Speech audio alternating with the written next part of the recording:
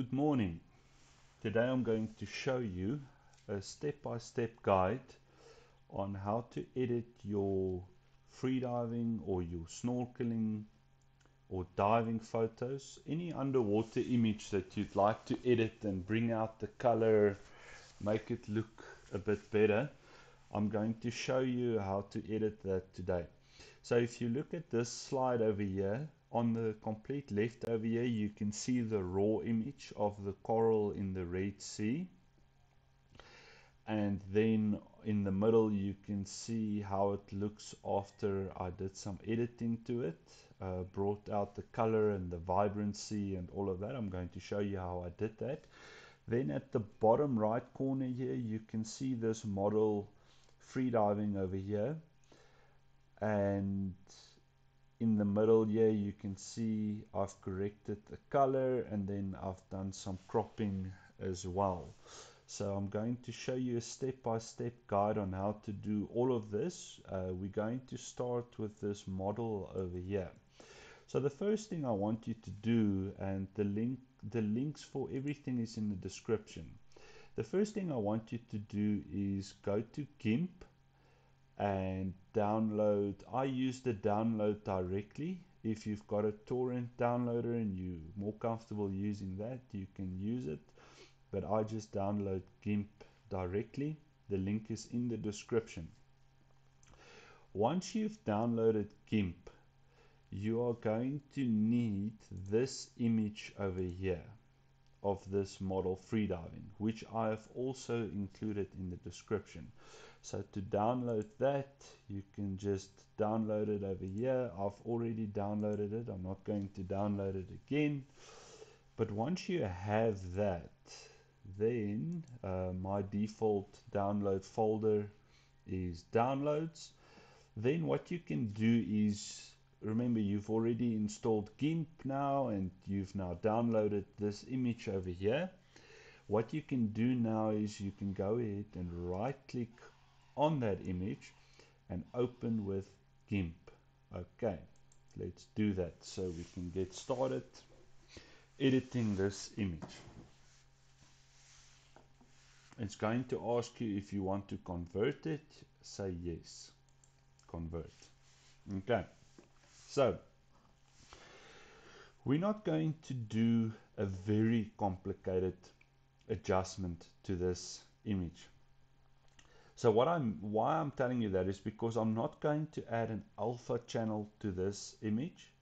I'm not going to make the background see-through. In other words, I'm not going to do any erasing. I'm not going to duplicate this layer. I'm not going to play around with the layers at all. This is purely for beginners. So when you look at this image, I'm holding in control and I'm using the scroll on my mouse to scroll in and out of this image.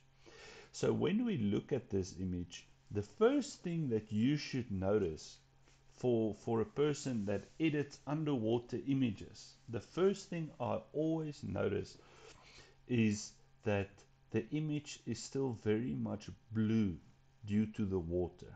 Okay, so that's normal. We take an image underwater.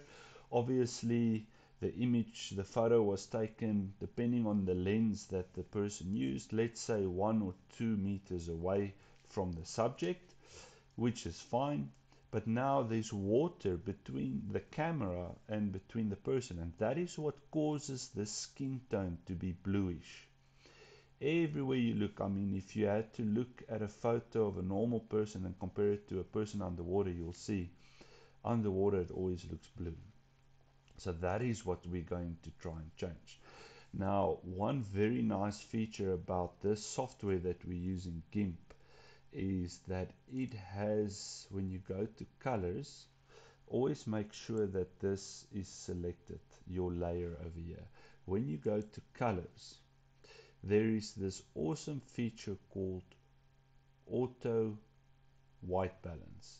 So most of the time when you click on automatic white balance correction, it already does a lot for you in terms of sorting that out.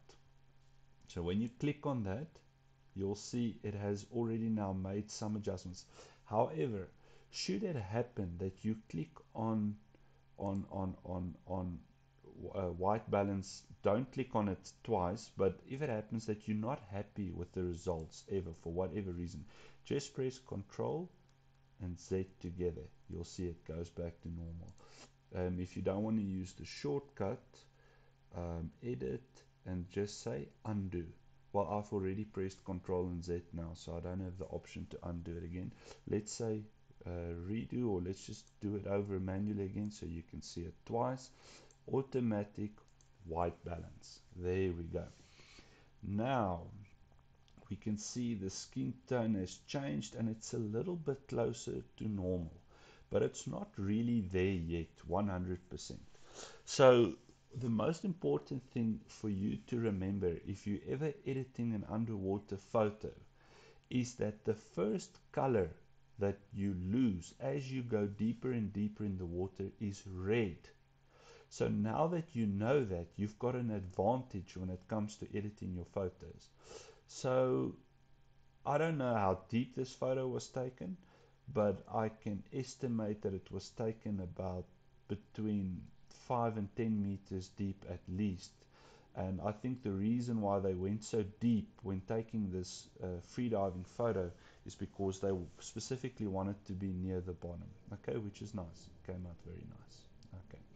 So now we want to correct the color even more because we've lost a lot of our red tone. So here on GIMP, we're going to go to color balance. Now the only thing you're really going to have to play around with, because this is less than 10 meters deep, is you'll see it says cyan on the left and red to the right. So what do we want to do? Do we want to increase towards cyan or do we want to increase towards red? Obviously towards red, because red is the first color that we lose when we're diving. That is why a lot of people put red filters on their cameras. I don't agree with that. I don't do it. I just rather edit the image and the videos afterwards. So let's see if the color comes back. Look at that. Now I'm going to overdo it on purpose to show you how it looks when you do it too much. Look there. So obviously we don't want her skin to be red like she had sunburn. That's overkill. So I can already tell you that most of the time when we're doing these photos, we don't go over 30. We don't go over 30. So let's reset it and let's see how it looks at 10. 10 is normally with people where I set it to. Not quite happy with that yet. Let's go a little bit more. 15. Let's push it to 20 and see. Yeah, that's too much. Let's go back to 15. Okay, I'm happy with that. Okay, so now we've corrected some of the skin tone color. The next thing we want to do is go to the levels. So this has got to do with adjusting the contrast of the image. So again, there's not a perfect formula for every photo, but at least we know what it is we want to play around with, which of the color settings. There are color settings that you don't have to play around with when you're editing underwater photos. So let's have a look. What am I doing now? I'm reducing some of the low light of the image very carefully, very slowly, and I'm increasing some of the highlights of the image to bring that out a bit more. So if I had to overdo it, you could see how that would look. That would be a disaster. We don't want to do that. Just want to increase that a little bit. Okay, let's have a look at that. Remember, you can always press Control and Z to undo that should you not be happy. Okay, then the last thing I normally do is shadows and highlights. Okay, it's not always necessary. I don't think it's necessary in this image, but I just want to show you. If your shadows go to 0, that's too much. So if you just here, you can reduce some of your shadows, the lighting of some of your shadows, and you can increase the lighting of some of your shadows. Okay, let's just look, it's It's actually fine. Like I said, I don't think it's necessary. What I find most often with underwater images, you have to sometimes reduce some of the highlights. That is normally the case. You see now the floor at the bottom stands out a bit more, but doesn't mean you have to have that. It's not maybe necessary.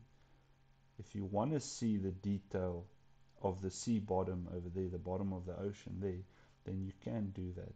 That's up to you. I don't think it's really necessary in this image. I just wanted to show you that.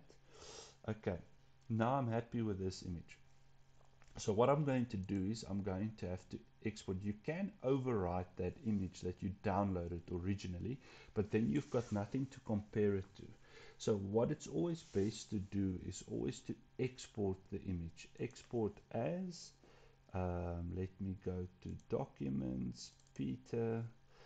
Okay, let's say Freediving model edit 1.jpg. Very important. In fact, this program will not allow you to save the image if you don't put the file extension in there. But for those who don't know the short name, it gives you the option. So if I didn't know it's how to save a JPEG, I would just click on that and it would insert that for me automatically over there. Okay, export. There we go. Awesome. So now we have fixed the coloring, but we still want to crop the image. Okay. Now the easiest way on a Windows PC to crop an image for me, let me show you how I do that. It's fine, you can discard changes. So here we go. Just open the image, find the image that you saved, open it up and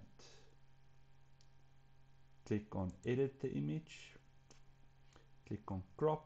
So I want to maintain the size of this image because I'm planning on using this on Instagram. So in other words, I don't want this thing to be able to move around like it's moving around right now. So what I would do in this case is I would hold in Shift on my keyboard. Now when I move it, I can't move it around like that. I can only move, it can only stay the same size. Okay.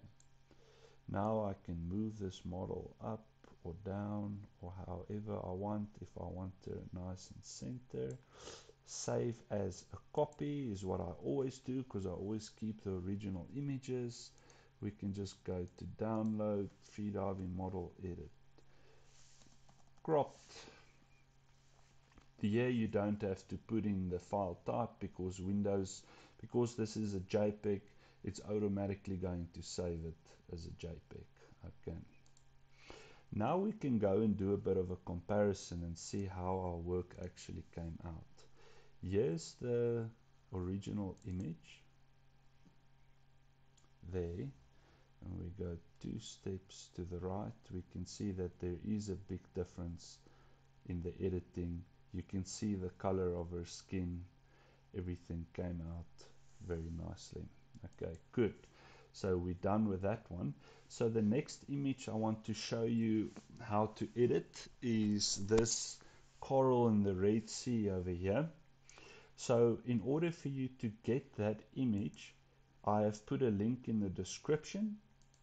You can just go and download this image. I've put this link in the description so you can just go and download it. Go ahead and do that, and then once you've downloaded that image, you find it, you right click on it, the same like you did with the model, open with GIMP. Okay, so now remember to convert. Now remember what I said with the first image of that model. What was the first thing I noticed? Because I've edited quite a couple of underwater photos and I've done many underwater videos. So the first thing I always notice is when the object in the photo in the underwater photo is too blue, then I can see that the image has not really been edited. So if I look at the water there at the top, I can estimate that the depth isn't so much. Let's call it within the 10-meter depth to be safe. Not that that is really relevant. I always look at that because then I gauge how much red I need to edit. Because remember what I said, the first color you lose when you're diving is red as you go deeper and deeper, and then you lose more and more color. Anyway, so with that being said, always make sure that this layer is selected. If it's the only layer, then it should be selected anyway. So remember, the same with the model. The nice feature about GIMP is that it's got a very nice white balance feature. So if you click on that, it should already bring out and correct a lot of the coloring. Okay, if you're not happy with that, you can press Ctrl and Z or undo via your edit over here. But I am happy with the way that it does the white balance, but I can see that I still have to make a couple of corrections to this image. It's not quite there yet where I want it. So again, the first thing I'm going to do is color balance, and again I'm going to be focusing on inserting more red. Now what I can already tell you from experience is that normally when people are photographing animal life and coral as opposed to people, these photos tend to be taken a little bit deeper sometimes, most of the time, not always, and you often have to do a lot more red adjustment than what you would when you when you photographing people. Most freediving photos are taken within 5 meters of the surface. Actually, 5 meters is common to take photos and videos of freediving. When you're specifically going out of your way just to do a photo shoot, I'm not talking about spearfishing and so on. So let's increase this and let's see what happens to this image. Look at that. How do I know when I'm going too far with the red? How do you know? Well, very simple. Keep your eye on the water. Keep looking there and there and there and there. Every time I adjust it, I look there and I look there. When the water starts turning from blue to red, then you've gone too far. Look here. See, the water is red. This is red. That's not right. Let's reset it and start over. Let's go, go, go, go, go, go, go, go, go. Let's see at what point can we notice with our eye that the water is starting to turn a bit red. Yeah, I'd say it's already starting to turn a bit red. That's overkill. That's unnecessary. So 30 seems to be giving us a good balance between the coral and the life that we want to see over here versus the water. So we have now effectively corrected that color. What else can we do to this image to make it stand out or to make it look a little bit better? We can still adjust the contrast a little bit, and then maybe, if necessary, a bit of the shadows and highlights. So let's go to levels, the same thing we did with the model, and let's see if we add a bit of contrast here. Not too much, you don't want that to happen, but you want to remove some of the unnecessary light that's just actually spoiling the image, and you want to increase some of the light that's contributing to the beauty of the image. There we go, that looks much better.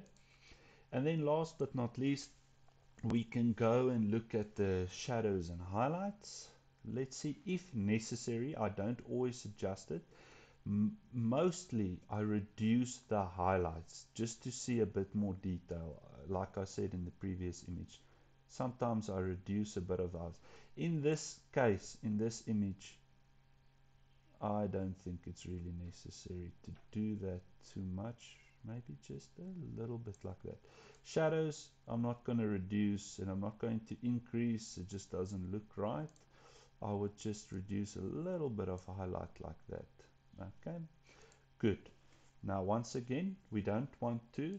You can overwrite the image if you don't want to compare your editing with the original. Let me just, for interest's sake, just to show you something, let's add a layer here. What we can do is we can take this image, go to GIMP, should be able to do this. I don't know why the new update doesn't allow you to do that, but let's convert that. This is just to show you, this is not for you to edit. So if I remove this layer, there you can see the original image versus how we've corrected it. Can you see the difference? Can you see the color of the coral and the sea life and the fish is a lot more vibrant now? There we go. Okay, so we don't need that layer over there. We're just going to delete that layer, but it's fine. And let's say file, export as, let's go to Peter.